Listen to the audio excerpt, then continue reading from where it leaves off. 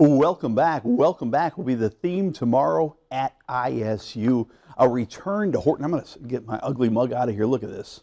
Horton Field House back hosting games. Isn't that cool? The upper deck, the big crowds, the loud environment. I can't wait.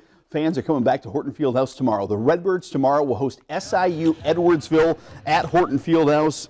Horton was the home of Illinois State Redbirds basketball from 1963 to 1988. I went to so many games there as a kid. The Redbird players practice at Horton this afternoon. Tomorrow at 3 p.m., the Roar returns to Horton Field House. The Redbirds can't wait for the homecoming game.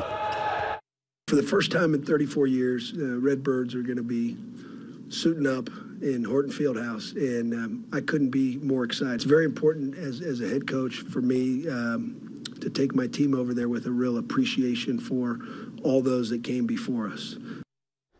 And one of those that came before, the all-time Illinois State great, Doug Collins was at practice today. 50 years ago, Collins was a first-team All-American starring for the Redbirds at Horton Field House. He was pointing out all the great places at Horton today. You bet he'll be at tomorrow's return to Horton.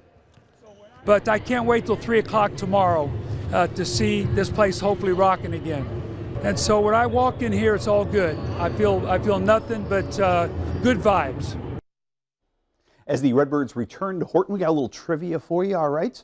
The last game there, December 2nd, 1988, a thrilling but heartbreaking one-point loss for Illinois State to DePaul. The player who scored the most points in the game, now I'll accept two answers. I imagine many of you are probably saying Doug Collins. The USA Olympic and NBA hero scored 57 points in the game at Horton in 1973. But Illinois State's official record is 58 points by Bubbles Hawkins 1 year later in 1974. But the unofficial record at Horton is 71 points by Michael Jordan in a 1985 exhibition game at Horton Field House. Air Jordan wowed 6,000 fans while playing for a charity game for the WBNQ All-Stars.